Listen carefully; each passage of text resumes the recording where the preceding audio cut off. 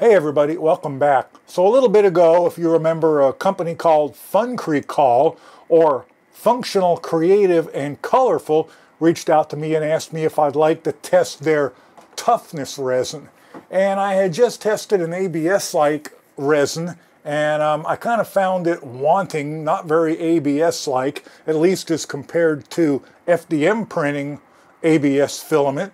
And you guys all told me maybe I shouldn't be comparing it to FDM filament, maybe I should be comparing it to other resin. And it is tougher than other resin, and for that, that's a good thing. But they also just reached out to me and asked me if I would like to test their flexible resin. And it's going to be tough for me not to compare it to TPU, because that is what I would be comparing it to. This is a resin that is completely flexible once it's done printing. It should be very TPU-like, I think. There are some special settings they gave me for it. You can see them on their Amazon webpage, and I'll go over them with you as well. They say it's a little bit more challenging than normal to print, and we're going to find that out, and we may try and print a number of different things for it and see if we can figure out how well it is. Does it live up to what they claim, and what we can use it for. I am going to be using the Geeetech $99 AlkAid printer to do this. I'm hoping that will do it for me. My only other printer is my old, you can see back there with the red cover, my old Geeetech 5.5S Shadow, which works great still, but you can't buy that printer anymore. So let's test it on the AlkAid, since that is an inexpensive printer and you can still go buy one. As you can see, the vat has a fairly fresh film in the bottom. I think there's only 4, 5, 6 prints on that film, so that's the one we're going to be using. And I am going to be using Chitubox. I think it's version 2.1 or something like that is the slicer. So this is Chitubox basic version 2.1. I have copied all the correct settings in. This is what we are going to print. It is just a small grommet that you would push into a hole in, sheetrock or plywood or something like that, just to plug a hole. And here you go. These are all the layer height is 0.50. No, it's 0.050, bottom layer counts 5, exposure time 8 seconds, bottom exposure time 80 seconds, and here are the rest of the settings. Bottom lift distance 20, lifting distance 8, bottom lift speed 40, lifting speed 60, bottom retract speed 40, retract speed 60. And that is what we are going to be printing and the settings we are going to be using. I think I am ready to print. One thing worthy of note is Funcrecol does suggest that you should use only heavy supports with this. This part requires no support, and I am not lifting it off the build plate. And that may be a mistake, but I really want a smooth outer surface on it. So let's see if it'll print with just the base of it directly against the build plate. So I'm ready to go. I'm going to pick my grommet and I am going to say print. So our part is done. And a couple things worthy of note is I think this was probably not the best part, because I think the walls are really thin, but also it printed, and I expected to have more problems with this filament than this, and the first part I tried printed. Let's get it off of there. They say do not submerge it in alcohol. Use a painter's brush with alcohol to brush any remaining resin off of the part, and then to submerge in water for 5 to 10 minutes to cure it. They say nothing about curing under light. So I'm going to try curing under light anyway, and then put it in water, or maybe brush it off with alcohol, then put it in water, then cure it with light after it comes out of the water. I can't think of any. They don't really give you any other guidance that I can tell. So let's get it off of there, and let's let our plate drip a little bit. Okay, it's been about 10 minutes. I have my little curing station set up. This is just a nail UV curing thing with a little UV power turntable. And I don't know how much this needs to be cured. I don't know if you can see that, but very flexible. I mean, almost too flexible for what it is, but I didn't know that. Let's cure it a little bit. So here is the printed part. I'm hoping I'm going to be able to get this to focus. It turned out absolutely perfect. I mean, I can't imagine that I would have any issues with that. And like I say, it is probably not the appropriate material for this. We're pretty nice and firm where it's thick, but you can see how thin it is out here. It's very, very flexible. It's like TPU. In fact, that might be slightly more flexible than the TPU I typically use. But that printed super nice. Let's print something bigger. I'm digging this. That's nice. I like that. So my next thought was to print something thicker because I'm kind of curious as to how stiff this is going to be if it has any real thickness. So this is just something I picked up off Thingiverse. It's supposed to be like a tire for an RC car, or maybe something you slip over a small flashlight to give it grip.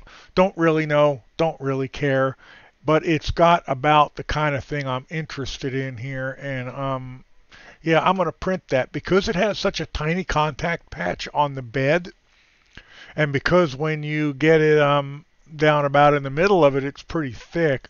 I thought it would be best to raise it, tip it slightly, and put supports in it. And I just used the built-in supports in Chidu box. It said heavy supports. All right, our tire's done.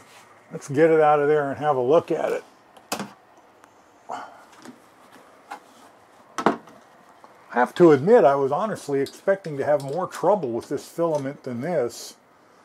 The way they represented it to me suggested that it might not be the easiest filament, or easiest resin in the world. I just can't make myself stop doing that.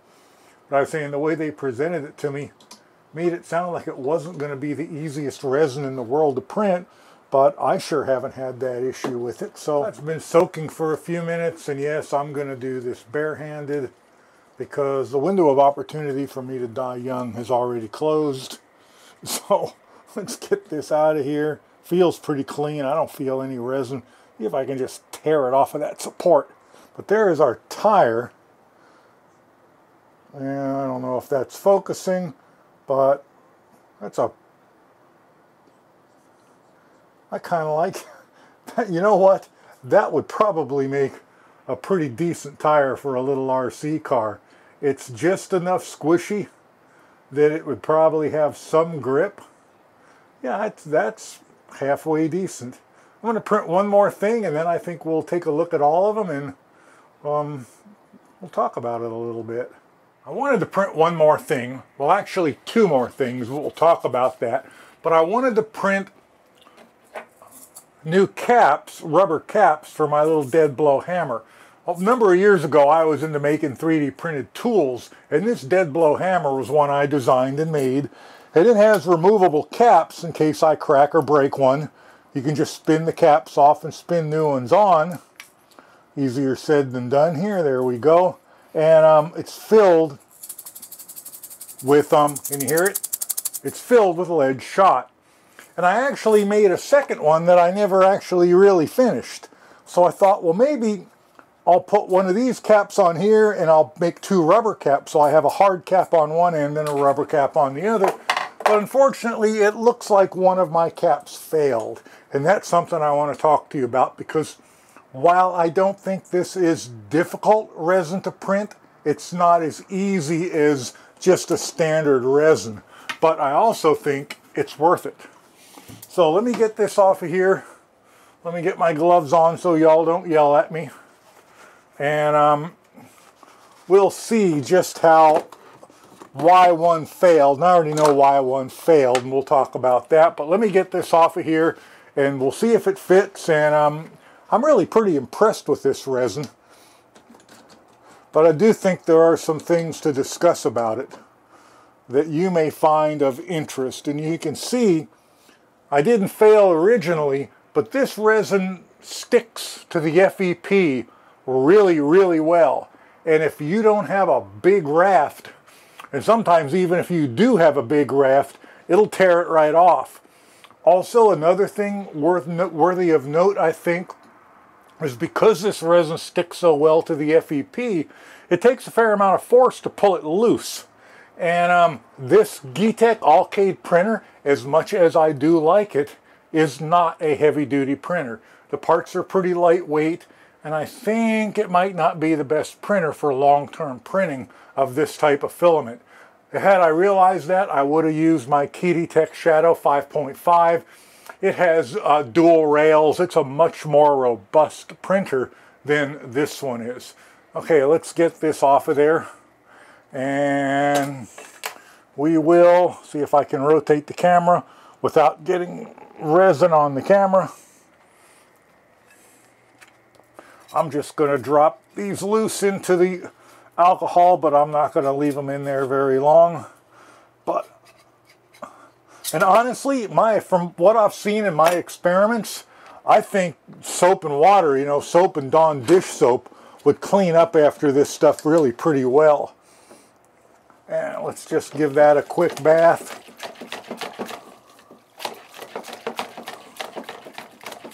And then we will we'll stick it in the water. I have the one good finished part cleaned and over there curing under the lamp. And here is the piece that stuck. And you can see it's still stuck on there. This stuff really suctions itself down to FEP. And like I say, it takes a pretty good yank to get it off. And it tore it completely off all those heavy supports. So just something to keep in mind when you print this. You really do need a good FEP. And you need a machine built robustly enough that it can put that much force on it to yank it loose. So now that the printing is done and I've cleaned up and the printer is put away, let's take a look at these parts I printed and let's discuss them just for a minute. But let's take a look at the parts. Here is the tire that I printed, and I'm not sure how close I can get the camera to focus, but as you can see, it did a very nice job printing that, and even at that thickness, it's still flexible. But note how slowly, see if I can show you, note how slowly it returns to its original shape. It's not like TPU, which TPU returns quite quickly. This is a little slow to return to its original shape. It just feels more dense than TPU printed on an FDM filament, and that might just be the process. Resin just makes it more dense than 3D printing does. These little discs are 1.5 millimeters thick, and I just kind of printed these because I wanted an idea of what a gasket might feel like. And one thing other to note about this filament is it's kind of got a grippy feel to it. It's not super smooth. It wants to grip anything that touches it. And that's not necessarily a bad thing. Here's that, whoops, here's that first little grommet that I printed. And that came out really nice. And of course, that's super flexible because it's so thin. And here are some of the rafts and supports. This is from the failed one. And you could see the printer tore it right off of there. It stuck to the FEP film in the bed, and the printer just tore the rafts in half, trying to release it from the FEP. So again, you will need a little bit more robust printer, I think, if you're going to print this long term than the Geeetech Alcade. Now, I'm not bashing the Alcade over that. It is a $99 printer. I don't expect anything built like a Mack truck. But if you're going to do a lot of this, I think I would recommend a more robust printer. And then here is that last hammerhead part I printed. And as you can see, I'm hoping you can see the threads came out just fine. And despite the fact that it's, you know, that's got to be a good 10 millimeters thick, 8 millimeters thick, you can see it's still, I can still squeeze it and deform it. And then it slowly goes back to shape.